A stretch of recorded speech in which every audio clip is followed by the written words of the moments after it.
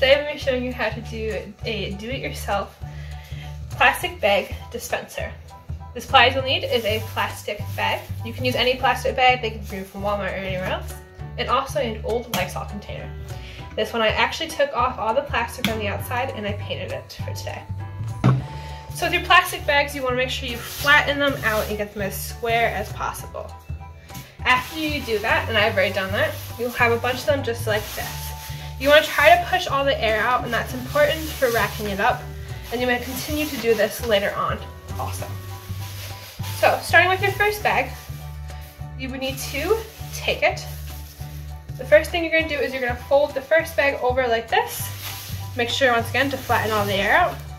Take it one more time and fold it in like this.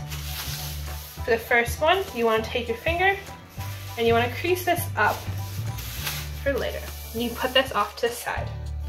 Then you're going to take your second bag and you are going to repeat.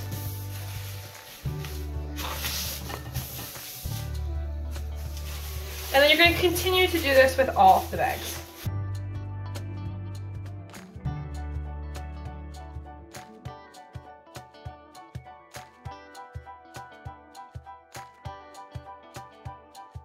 Right, now that you have your bags all folded, we're going to take our first one that we have the top half pinched over.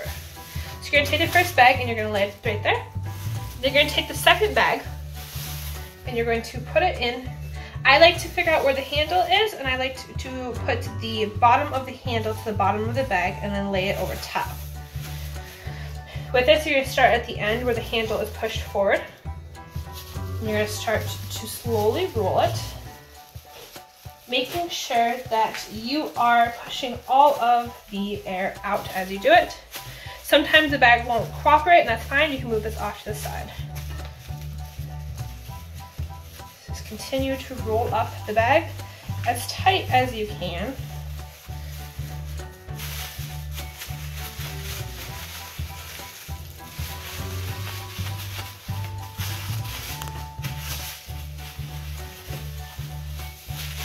And it's going to keep on rolling. And I got towards the end, I'm going to roll out a little bit again. I'm going to grab my next bag.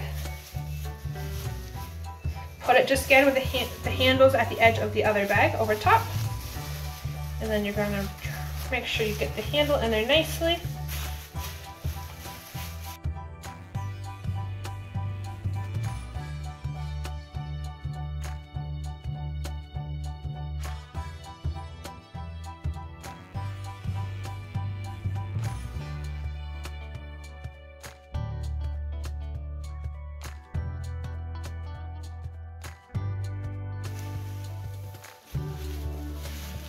And then once you're done, you have your paper or your plastic bags all wrapped up.